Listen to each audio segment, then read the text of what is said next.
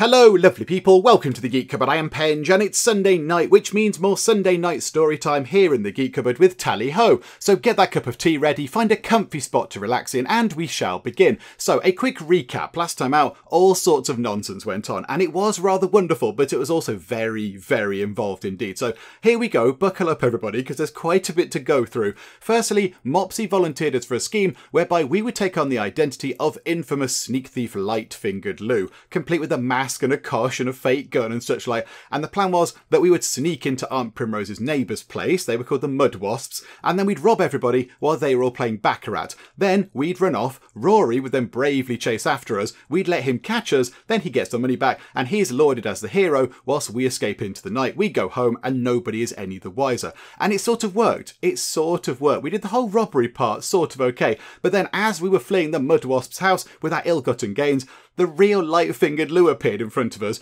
revealed herself as Hayes, and then stole our stolen goods from us. So we chased after her to get the stolen goods back. We ended up in the grounds. Rory then caught up with us, but thought we were the real Light-Fingered Lou, and there was a bit of a fight going on. He then told us that he loved Cupboard, not realising that we were Cupboard, so Rory essentially admitted his love for us. Then we revealed our identity. We had a bit of a romantic tussle on the ground in front of Aunt Primrose, but I don't think she kind of picked up on the romantic aspects of that. And then we escaped back home, with Rory receiving some, if not all, the praise he needed from Aunt Primrose, because yes, he chased away the burglar, but he didn't get the money back. But you know what, never mind, it sort of worked out okay in the end. And then, just, add to the whole drama of the night, we had to avoid Inspector Ambrose when we got back to the house, because we were locked out due to some, dramatic irony, and we had to climb up some ivy to get into our room. So, all in all, it was very involved. And now we head into Chapter 7, which is called the Parlour scene. So here we go. Sunlight plays across your face as the morning bids you a fond welcome to the new day. You keep your eyes closed, resisting the beckoning of the day in favour of just a bit more sleep. You are accustomed to waking up quite early to tend to Rory's needs, and you are certain you must have overslept. You turn over, warm under the comforter, wondering what the day will bring, when you hear breathing very close to your face. You crack open one eye and see the peacock. Okay, right, I wasn't expecting that. The peacock Sanchi-san in bed with you, looking at you with great interest from approximately 1 inch away. Okay, bolting upright, you see Galatea and Orlando on the floor near the bed, pecking at the decorative moulding.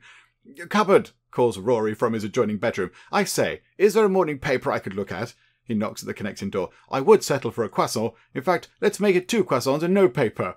Okay, so then we can say, "One moment, sir. I'm just getting dressed. There are large fowl in here, sir, I say. Some help would be appreciated." Or I try to gently lure the birds into a reasonable hiding place.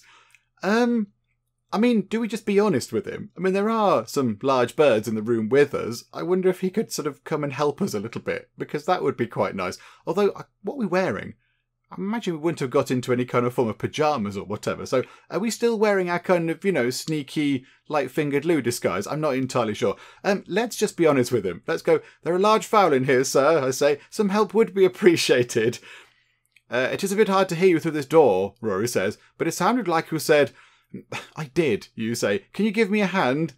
Rory opens the door and leaps in as if rushing into combat. The peacocks startle at Rory's entrance and dart around him into Rory's room, eager to explore some place new. "Good heavens!" Rory cries. "You were not kidding or exaggerating. I do appreciate your blunt honesty, but why aren't his peacocks in your room? What are you doing with them? Where are my croissants? I don't know which question is more important." "I haven't the faintest idea, sir, regarding the peacocks." Rory looks around the room as if a solution might somehow present itself. I like that, just sort of looking around. "Do you have any particular instructions regarding these birds, sir?" you ask. Rory looks at you with an expression that wavers between amusement and confusion before deciding not to worry about it anymore. "I'll assume you'll have things taken care of in the avian department. I'll leave it in your capable hands." "I will sort the situation out, sir." Good, good. "How long did you stay at the Mud Wasps last night?" "Oh, just an hour or so. Mrs. Mudwasp took it well enough, as these things go. Aunt Primrose was not at all happy, as you well know. You did the best you could, but alas, the best laid schemes of mice and men gang aft ugly, as I've heard you say." I don't think we've ever said that. Rory, I think you might have got some things mixed up there. Yes, it was a most unfortunate conclusion to the whole affair, you say." Rory nods vigorously. "Hold on a moment." He goes to the window and flings it open, taking a deep breath of cool morning air. "Bracing, that's the word for it. It makes me long for a vacation. That might be just the thing. What do you say about New York, Cupboard? That's in the United S of A. Their secret is they add the word new to a city and pretend they very cleverly come up with their own name. What say you, cupboard? We can wear our most stunning outfits and stroll up and see the well-to-do up on Lenox Avenue, putting on the Ritz. Okay, right, so he's inviting us to go to New York, which does sound very exciting. I cannot help noting something about the fascinating song you just quoted. Oh, putting on the Ritz, okay. Miss Signet and you will have a lovely time, I'm sure. Let us set off immediately after we return from this trip. I mean, given what happened last night with the whole, sort of embrace on the floor and such like, I think we can just go for this. I think we can be relatively sort of honest and open with him now. So let us set off immediately after we return from this trip. Miss Signet can just clear off. It's that's not right anymore. She's not involved anymore. So yeah, let's go afterwards. We should return to our flat and pick up the appropriate clothes. Oh, no, hang on, that's Rory speaking, sorry. We should return to our flat and pick up the appropriate clothes. What are they wearing in New York these days? We'll have to pick up a few style-oriented periodicals en route home, cupboard. I look forward to it. We'll have to visit my millionaire uncle on the South Fork of something called Long Island, who practically gives his money to anyone who offers him a sob story. I haven't visited him in ages, and he'll be so happy to see me that he'll be certain to fork over the cash by the forkful. We'll bring a wheelbarrow, he'll fill it up, and then all shall be oojacum spiff, whatever that means, once I break it off with frankincense, of course.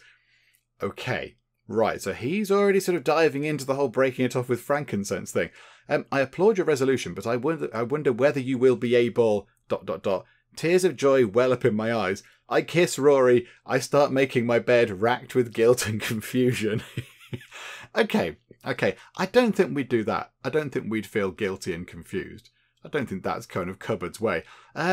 Possibly that one, keeping it sort of formal. But I'm sort of thinking, I think maybe kissing him right now might be a little bit. That might be a bit too forward. I think tears of joy can well up in our eyes.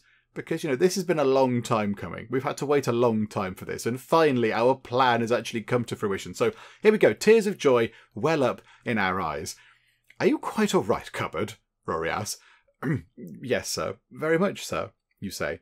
Good, says Rory, studying you, and then smiling. I'm glad. No tears, Cupboard. There is no need. Good morning, Rory, comes Frankincense's voice, sounding quite chirpy. She knocks on Rory's door and starts to turn the knob. Are you in? I've been knocking, and I heard talking. Your door is ajar, so I thought I would... Frankincense steps in and sees the bird standing on Rory's bed. She puts both her hands to her mouth. Good morning, Frankincense, says Rory. I cannot believe that you did this for me, Frankincense says to Rory. How's that? Rory says. You knew that I longed to have these poor birds free, and you took it upon yourself to free them when everyone else turned away. You are a hero, Rory Wintermint. You risked, indeed still risk, a lengthy prison sentence in order to give me the gift I most desire. Thank you, Rory. I thank you from the bottom of my heart. Oh, wait, what? A lengthy prison sentence? That doesn't sound good. Right, this could go badly, couldn't it? This could go all sorts of wrong. Rory, I love you even better than ever, if such a thing is possible. There may have been moments when I doubted your seriousness, your commitment to our joining together as one. But now I realise what I meant to you. Never before, never has anyone made such a gesture for me. I have often felt as if nobody understood me, that I fight the good fight alone. Now I see in you a partner, someone to struggle with, to go through privations with, and if necessary, to face the gallows together in the service of truth and justice. You are 1 in a million, Rory. My father thought I was insane to choose you. He will have to eat those words. Uh-oh, right, this is all going to go horribly, horribly, painfully wrong. Rory opens his mouth to reply and leaves it open, as if hoping that the correct response will fly out of its own accord. I could not be more pleased to be engaged to you, Rory. Okay, right. So what do we do here? So we can either say, in point of fact, I must intercede here. Mr. Wintermint did not bring the peacocks in here. The situation is mysterious to us. So we'll burst her bubble with that. But it is the truth. We are not lying there. We don't know how they got there. I, of course, was responsible for bringing the peacocks into the room, not Mr. Wintermint. Yes, Mr. Wintermint accomplished great deeds last night. I personally witnessed his heroism in getting the peacocks here. Or... Go on, sir. I believe you said you had something important to say to Miss Signet. Let's not do that, because that's going to put him on the spot, and that's just going to make him cross. I think we tell the truth. I think we go down this one, because he didn't bring the peacocks in, and neither did we. We've no idea how the peacocks got there, because they weren't there when we went to sleep. I imagine they've come in through the window. I mean, can a peacock fly? I genuinely don't know. I'm not entirely sure. I guess they came in through the window, but yeah, let's just be truthful. Let's actually tell the truth. That's right, Rory says. While I would love to take credit for this marvellous deed, I cannot. You didn't do it. Is this modesty? I'm afraid not, you say. You may trust me. We were both quite surprised this morning. Oh, Frankincense's face falls. Then I did not misjudge you completely. You are the man that I thought you were. This is good. This is good, because we've not done anything horrible. We've not said anything horrible here, but we've kind of, we've ruined that moment for her. Okay, this is good for us. It's not good for Frankincense, but it's quite good for Cupboard and Rory. I wouldn't go that far, Rory says. I thought there were a few points where you might have judged me just a tad harshly. I am very disappointed, Frankincense says. Good morning. Good morning, you say. Oh dear. At precisely this moment, you hear a commotion in the hallway. You peek out of Rory's door and hear Carlington calling, in a resonant baritone, that all the guests ought to come down to the parlour. This is far from the way Aunt Primrose usually does things, says Rory. Usually, she allots several hours in the morning for lolling about and then a late and large meal. She is not one for rousting? I've heard of rousing, never heard of rousting. Rousting her guests out of bed at the crack of... what time is it, Cupboard? 9:30, sir. You can hear Carlington's voice on the second floor now, knocking on doors and escorting guests outside. I wonder what the unusual urgency is, Rory says. Probably some souffle that must be served at once. The peacocks screech as you depart. We'll be back, you say. Be good, says Rory. Cupboard, after breakfast, we really must put those birds back where they belong. They may have already untidied my bedclothes. Right after breakfast, you say. You lock up the door to the Wintermint GHQ and head downstairs, where a grim-faced footman points you toward the parlour. Mopsy is standing near the door to the parlour, adjusting her hair in the mirror. Aunt Primrose's help is rushing to and fro, looking far busier than typical for this time of day. Okay, so Mopsy's there, so we can say, good morning, Mopsy, you were looking rather smart. What's all this commotion about? Asking a servant, or I turn to Rory, attending to his needs. Let's keep up the appearance of being a good gentleman's gentleman. Let's turn to Rory and attend to his needs, because that's what we're there for. That is our job. I am certainly going to need to be braced with a beverage before facing the assembled crowd in the parlour, Rory says, sinking into a chair in the foyer.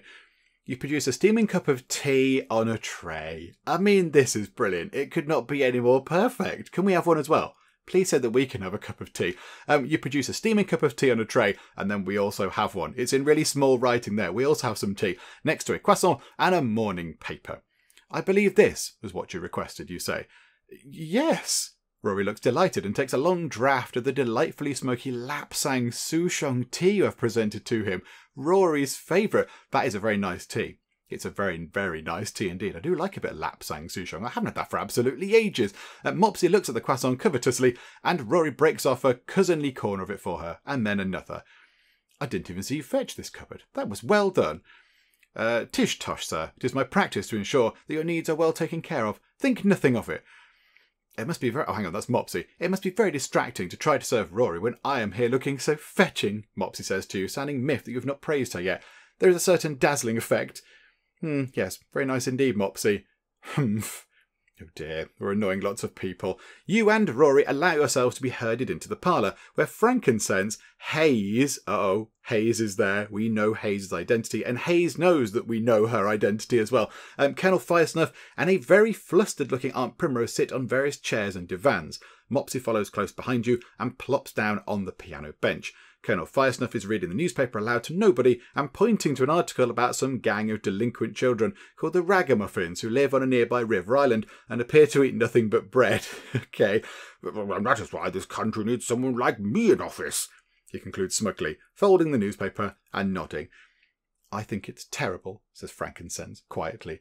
Valentine, oh Valentine, hi Valentine. Valentine stands with several other servants lined up along the wall. She shifts from foot to foot, uncomfortably. Yeah, we've still not got to the bottom of her story, have we? She sort of pops up every so often and she's always a bit uncomfortable. She's not sort of, a proper servant, I don't think. Not quite sure what's happening. Carlington stands at attention next to Regina Wilhelmina, just right of Aunt Primrose. Everyone here then, says Inspector Ambrose. You turn to see him perched on a tall stool, up on a raised dais? I never know how you say that word. Platform, we'll call it a platform. Up on a raised platform at the back of the parlour, overlooking everyone else. 2 burly police officers flank him. Oh no, the cops are here. The feds have come to us. Why don't you go and search your room? So I've stolen peacocks now that everyone is here. Inspector Ambrose says to his police escort. Rory turns to look at you, aghast. Oh dear.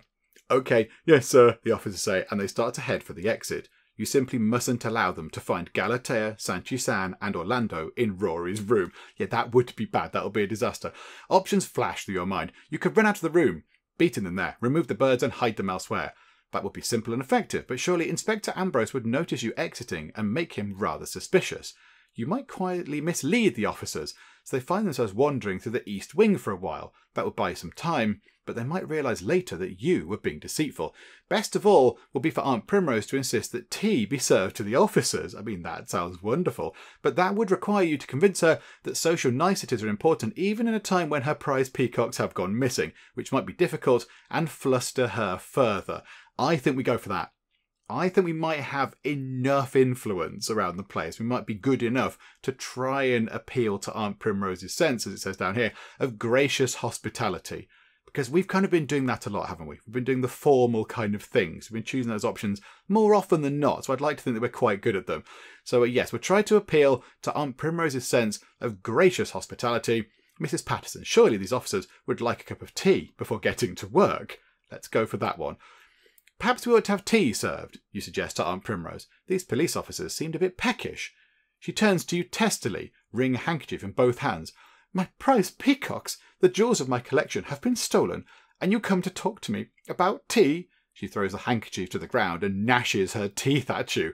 But surely some thought for social niceties. Let me tell you about social niceties. When I find the villain who made off with my birds, I will have them passed thrice through a meat grinder, made into a pate and served with hard-cooked eggs and cornichons, which I don't know what they are, but okay, sounds delicious, at a festive picnic for one and all. Does that answer your question? Yes, I believe so. Perhaps I'll just go pop down to the kitchen and help out without disturbing you further. Go, then. I don't care. You run out of the room, heading upstairs, walking past the officers, who are searching Mopsy's room. Okay, so that didn't entirely go according to plan. The officers are still out there, but we've also been able to exit under the pretense of helping out a bit, which is good, because that's our job. Okay, right, so we've kind of got out of there. You open Rory's door and find the three birds sitting in one of Rory's suitcases, no doubt playing some sort of pretend game. I love this. This is completely, utterly farcical and ridiculous, and it's all rather splendid. Perfect, you say. I beg your pardon, this will just be a minor inconvenience. You fasten the suitcase and lift it up. Okay, so we've put three peacocks in a suitcase, and now we're moving the suitcase around. It is rather heavy, and some squeaks and trills of protest ensue from inside the suitcase as you rush out of the room. You run into the two officers in the hallway. What are you doing with that? One of them says, pointing to the suitcase.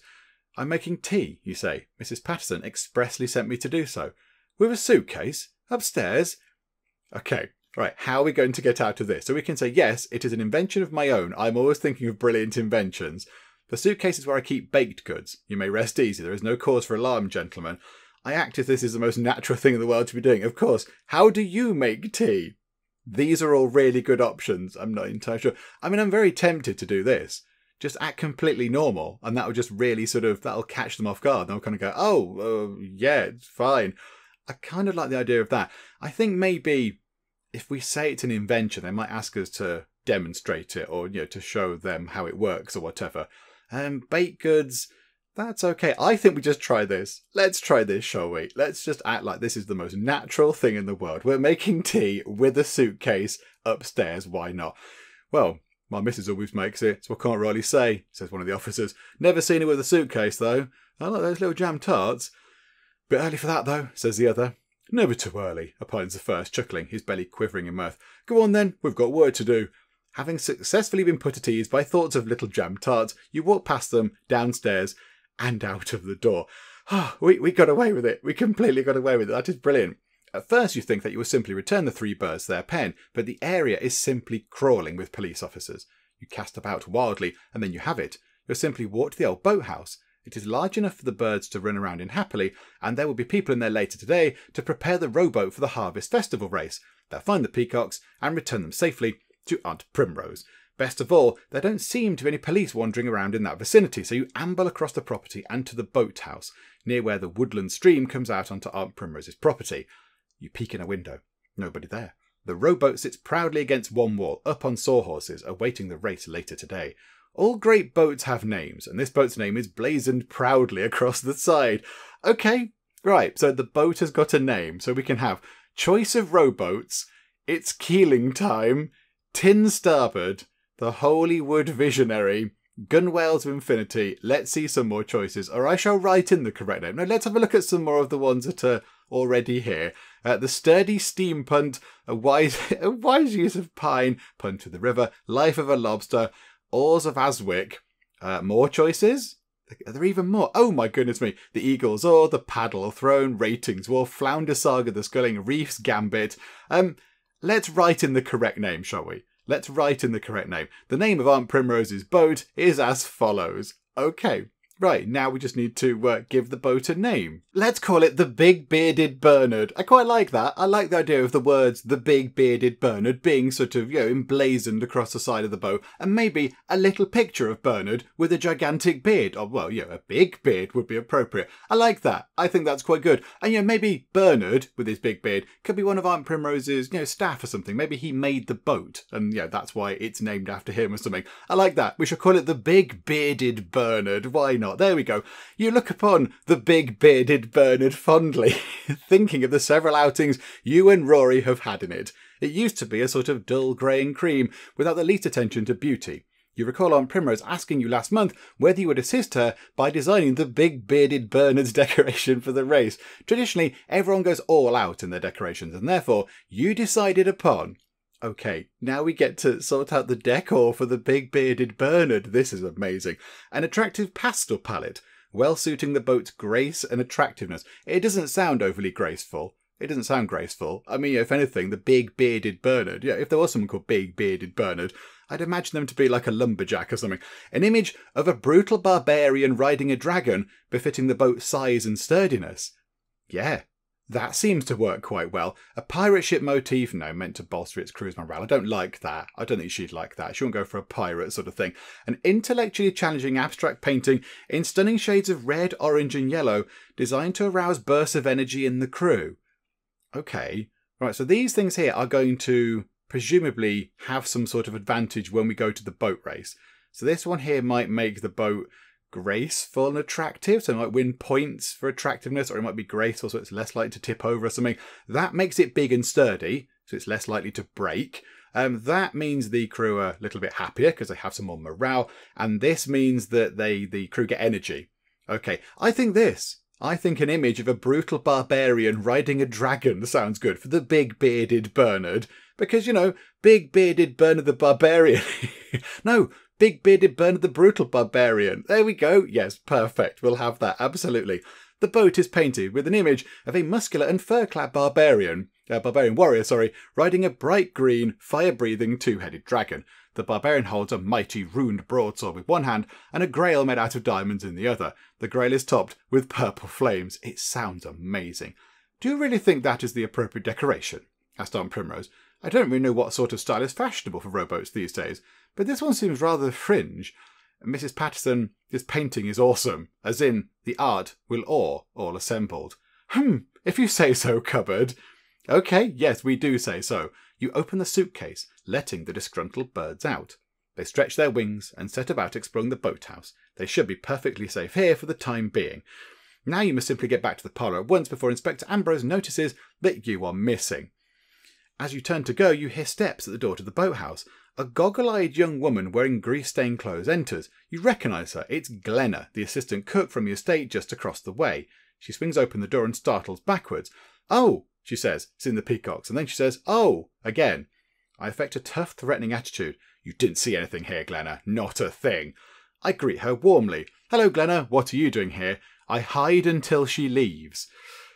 I don't think we do that. We wouldn't do the tough kind of scary thing. I don't think we've got that in us. I think she'd just laugh at us. Do we greet her warmly and try and talk our way out of this and then pretend that we've not seen the peacocks or something? Or do we just hide? Do we just hide until she goes away? I think she might find us. It sounds like she's coming here to do some work or something. So, I mean, she might find us, and then that's going to be even more awkward. Let's just confront her. Let's greet her warmly, and hopefully we can have a nice chat with her and, be nice in that sort of way. So, "Hello, Glenna. What are you doing here?" Hello there, cupboard, she says, voice shaking slightly. Caw, didn't think I'd see you here. Gave me a bit of a fright. Just inspecting the old boat, you say? All is well. Funny about these peacocks, eh? Yeah, I understand they were stolen. I'm glad they were found. Just now. Did you steal them, cupboard? No, not at all. Indeed, they're a shock to me as well to see them here. I'll just go ahead and let Mrs. Patterson know that they've been found. Indeed, if you like, just go ahead and forget you saw anything, right? Should I forget about that suitcase over there? If you would. I will alert Mrs. Patterson about that as well. That's awfully nice of you, cupboard. I'm sure Mrs. Patterson would please as punch that our birds are safe and sound. But anyhow, I'm here for another reason altogether. Nothing to do with peacocks. Business, you say? What sort of business? She holds out a small folded paper packet. Actually, I may as well give this to you. Miss Mopsy told me that you provided the money for it. Ah, yeah, we gave Mopsy some money, didn't we? And she said she was going to buy us something nice. We gave her quite a chunk of our remaining readies. You accept the packet and open it. The powerful aroma of pungent spices overcomes you at once. Your eyes start to water and you refold the packet. There should be just about enough for your purposes there. I hope so. My purposes? What is this for? She frowns. Mopsy said you wanted to make me this all-natural herbal enhancement for the rowers to take tomorrow to give them endurance for the race. What exactly is it? I won't say precisely as it's a family secret, but I will say that it includes umbongo spice, a good deal of capsicum, grated wasabi, and a number of other quasi-legal herbs and rhizomes. Quasi-legal? Custom laws are such pesky things, aren't they? It's all perfectly fine, just don't go around spreading the news that you have them. But Mopsy said you wanted to, so who am I to refuse honest work for honest pay? Well, work for pay at any rate. Remember, give each row one of these pellets just for the race, and they'll row like mad. Glenna, this is hardly sporting behaviour. I insist you take these herbs back. I will not be party to this. I accept the herbs from Glenna and keep them for later. I take the herbs but then discard them. I take the herbs and leave them in the boat after she leaves. Okay, I don't think we'll tell her off because, you know, we sort of weren't part of this. This is all Mopsy's doing, so no point telling her off. I think we'll take them. We'll take them and we'll keep them for later. I think if we take them and discard them or take them and put them in the boat, I think the peacocks will probably eat them. And then we'll have these kind of crazy hyperactive peacocks running around the place. So let's just take them and we'll keep them for later. Thank you, Glenna. I will put this to good use. Good. And of course, don't let on where you got them. I'll be in somewhat rather hot water. Had to order these herbs for our kitchen and then pilfer them when cook wasn't looking. They're fairly expensive, which is why I have to charge a premium price. I'm sure you understand.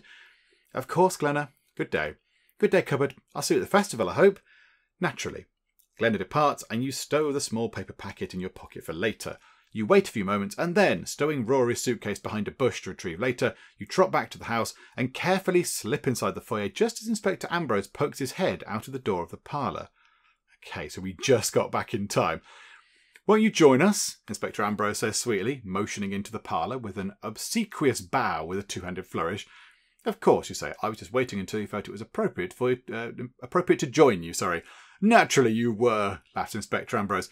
You would not have been doing anything wrong. I have not the least doubt you were right out here in the foyer. He pauses and sniffs the air dramatically. Tell me, cupboard, is that the faintest hint of umbongo spice I detect? Oh no, I forgot that he was really, really good at observation of everything. Okay, we can say, you know, you're right, it is umbongo spice. I wonder what's for luncheon today. I really couldn't say I've never heard of umbongo spice. It smells more like cinnamon to me. Perhaps someone is baking a pie. Okay, I don't think we should go down the middle route. Let's go for that one there. Yeah, I like that one. You know, you're right, it is umbongo spice. I wonder what's for luncheon today.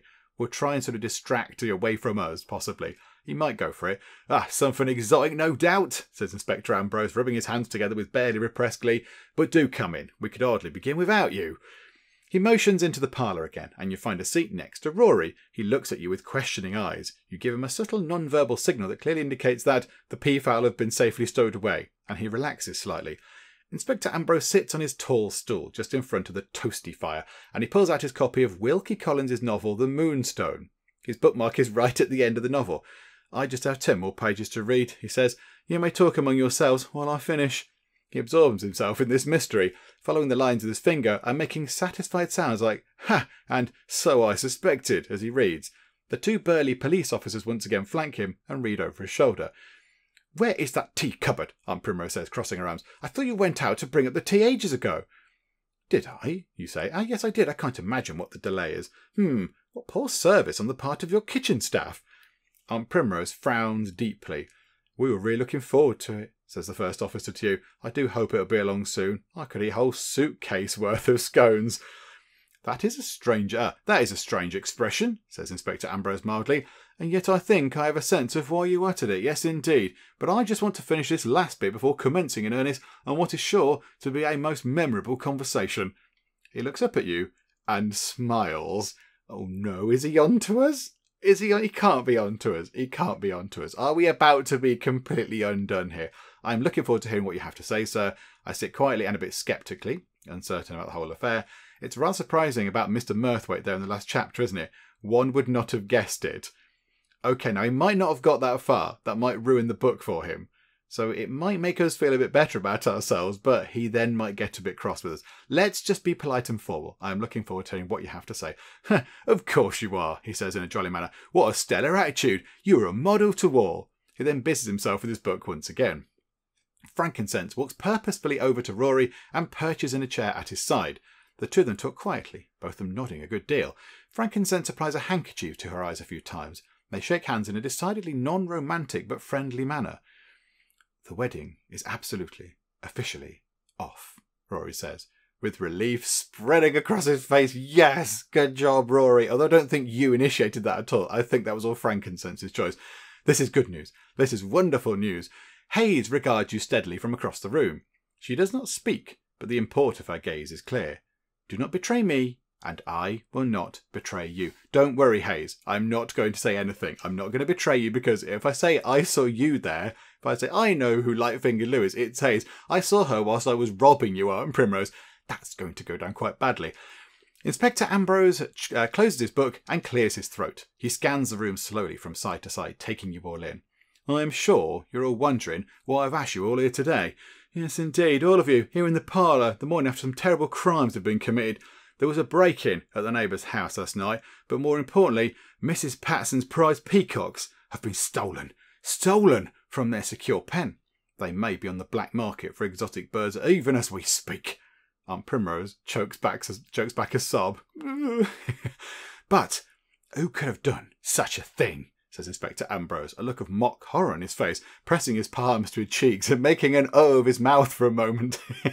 He's properly playing the part here, isn't he?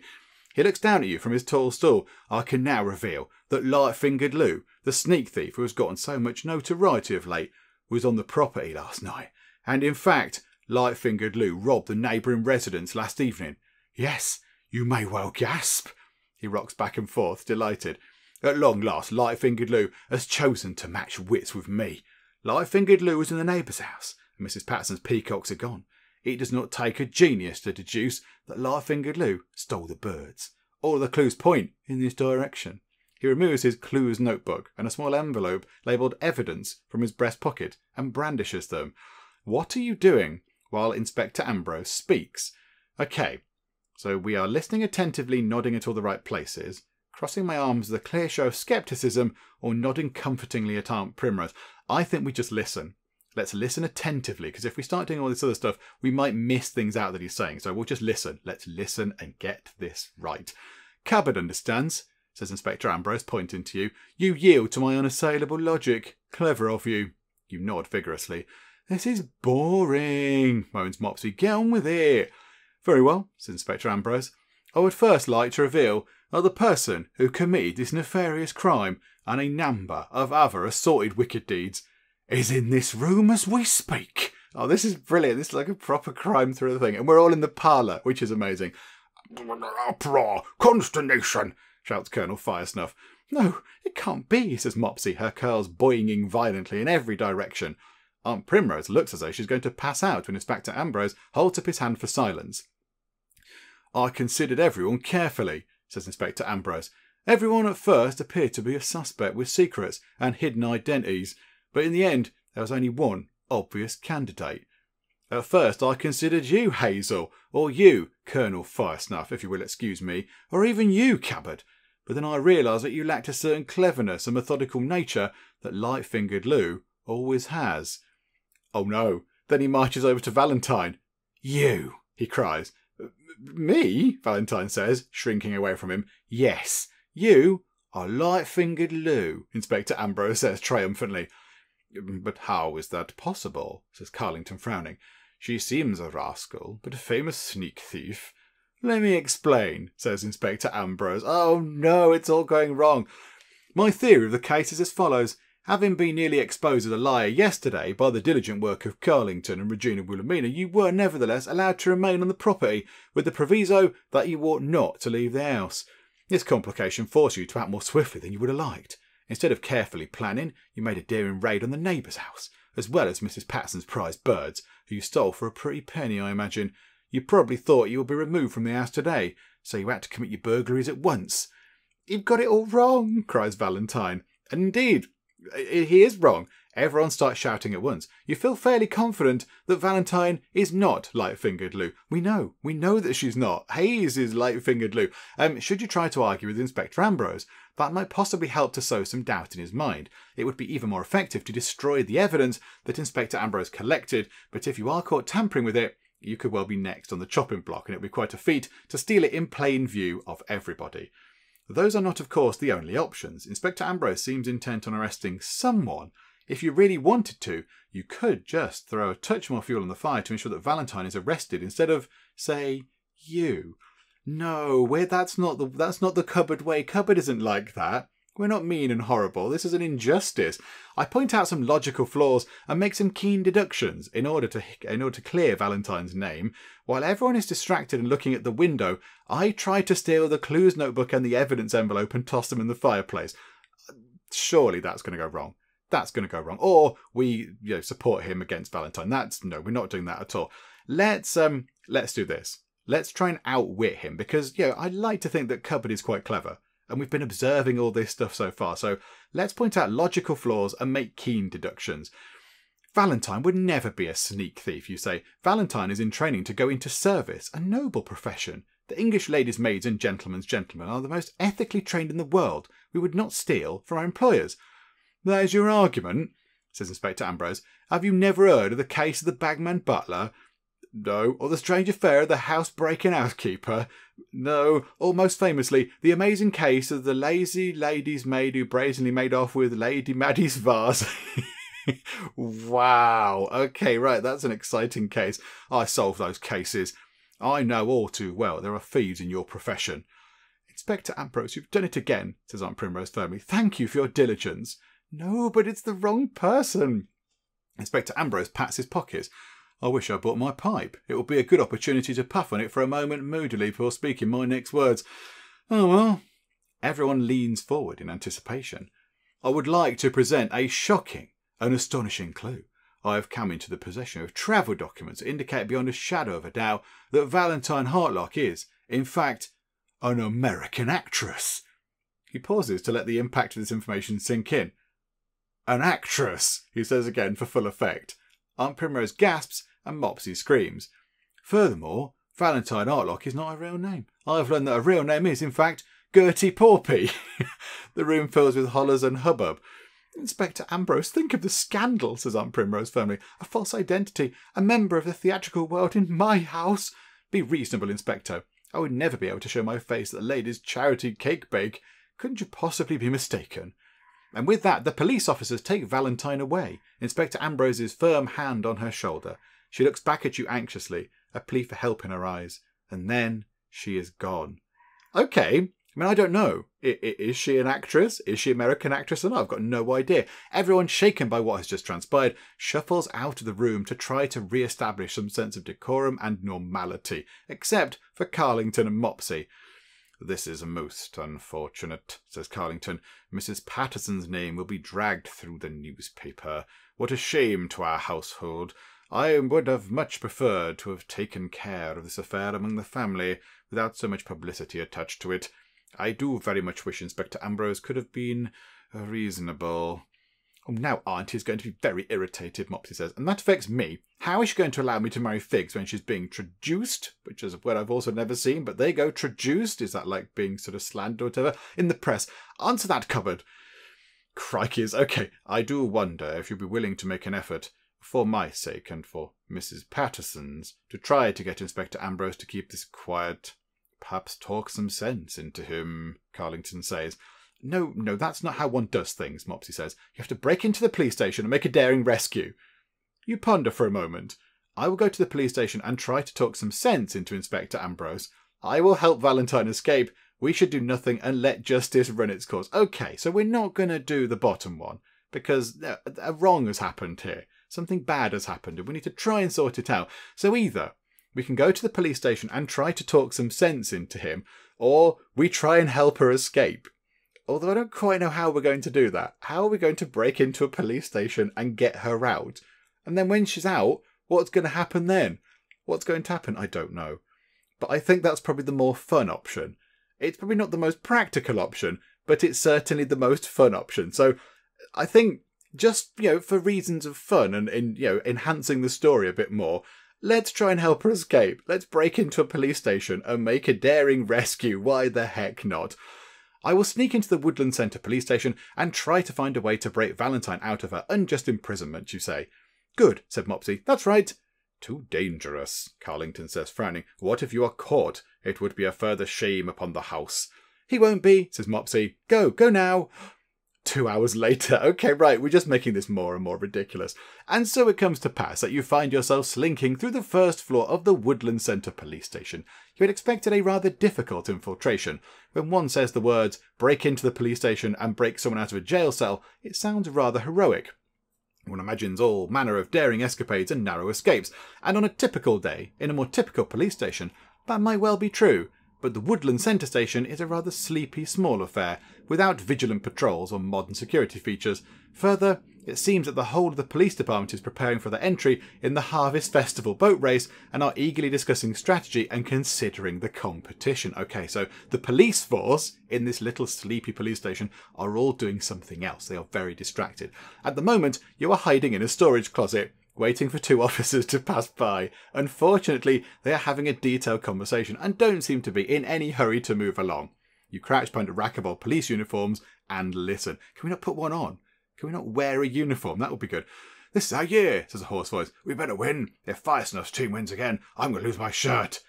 What I'm thinking, says the hoarse voice, what I'm thinking is that we ought to try to row really hard. Like this. Let me show you my idea. Here, I'll sit on the floor and demonstrate using these rulers. That's good risk action. Try to put your back into it more, though. You cannot stay here in the closet forever. How are you going to rescue Valentine? I like the way they're doing just sort of boat rowing demonstrations on the floor. Okay. I tumble silently out of the closet, pause behind a file cabinet, and then when nobody's looking, I pickpocket the key from one of the officers. Okay. Pickpocketing a key last time we tried that outside the Mud Wasp estate. That went kind of wrong, so let's not do that. I put on one of the police uniforms and walk right past them like I belong here. I walk out of the closet and pretend I'm a lost tourist who would like to see the jail cells. I think, let's put on a uniform. And we can make something up. If they say, where are you from? We can say, we're from Scotland Yard or something. Let's put on a uniform. Because that's what I thought when it said we were near them all. I kind of thought that. So there we go. You find a police uniform that fits you smartly, and you put on a helmet, adjusting the chin strap carefully. You also take a clipboard from a pile of them on the table. Then you stroll out. Good day, fellows, you say. They look up at you, surprised. Then one sees your badge and does a double take. Superintendent, he shouts, coming... Oh, no, he shouts, coming to attention. I didn't know that we're due for inspection. Begging your pardon. The other officer looks confused, but comes to attention as well. Yes, I am here for inspection, you say, as you can clearly see from my clipboard. Your names? Sergeant Witherspoon, and this is Constable Wags. He's new, if you please. Witherspoon and Wags, eh? You say. Yes, quite right. Like we found our storage closet acceptable. You say non-committally. You scrutinise the two anxious officers as they squirm before you. Okay, right, now the only thing is, we need to do this quick before Ambrose comes back, because he's going to see through this. He's not going to fall for this. He's going to see our face, and then it's all going to go horribly wrong. So your uniforms are dirty, 10 demerits for each of you. I just want to let you know that I'm very impressed by the both of you, very impressed. I have a sense that promotions may be on the way for both of you. Now it's the time for the key inspection. Let me see your keys, all of them. Okay, now that might be the best thing for us to do. If we're trying to get somebody out of a prison cell, having the key is certainly going to be helpful. These things here could be quite good. I mean, if we say that, yes, we're very impressed, that might give us a little bit of sway with them. They might be quite happy with us, and they might be keen to impress us further to make sure they get promotions. Let's go for the keys. We'll go for the keys. Is that really, starts Wags, but Witherspoon kicks him. You do not disobey the superintendent, he says, holding out his keys. After a minute, Wags does the same.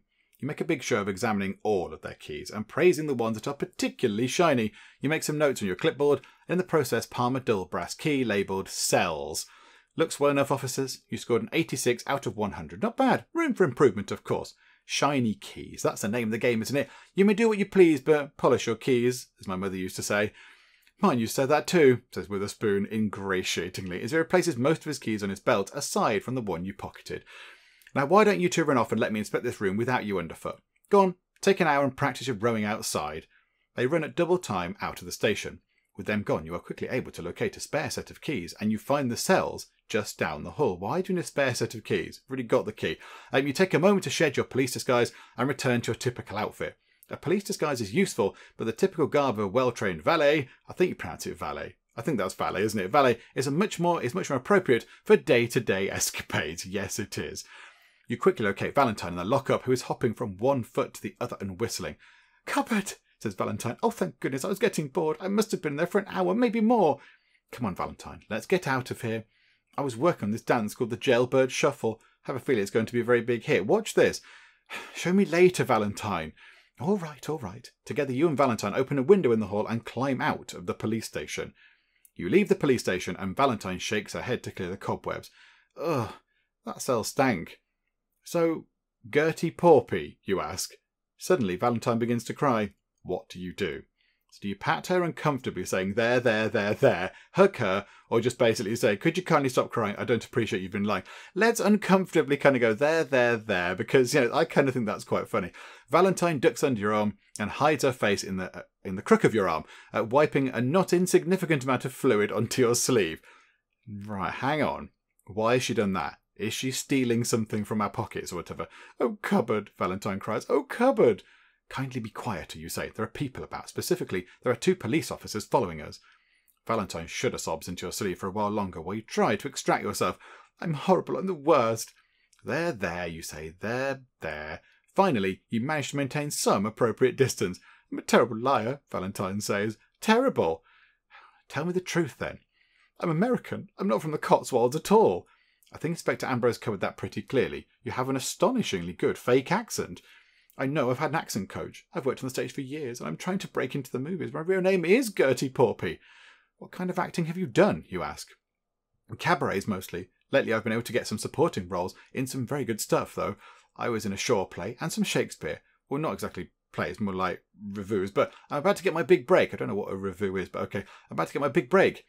Oh, I've got an audition coming up in Hollywood in a few weeks. It's the most swell part you ever saw. It's a romantic piece set in a big English country house, like Ritornello. I have to play the perfect servant.